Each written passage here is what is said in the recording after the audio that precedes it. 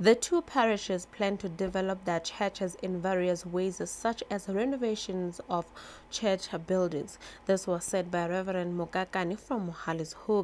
Ke na le tumelo e kgolo ntate ya hore sepheo sa letsatsi lena re se fihletse ntate jole ka ne re hopotse hore ai bonyana ka ra thusana hore re bokelle dikete tse makgolo a mararo ke na le tshepo ya hore re fihlile mo ntate. Honorable Temekitsholo from Mafeteng Parish said he is grateful that they all collaborated to be part of the service.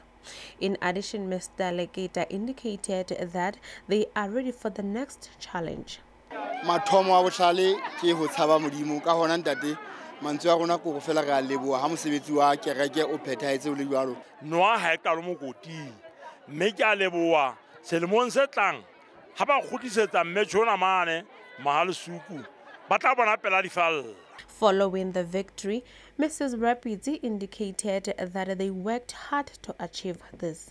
Tlisisa sepheo sa mokete ona o go etsang ga le parish tsena tse pedi hore re hodisa mosebetsi wa modimo.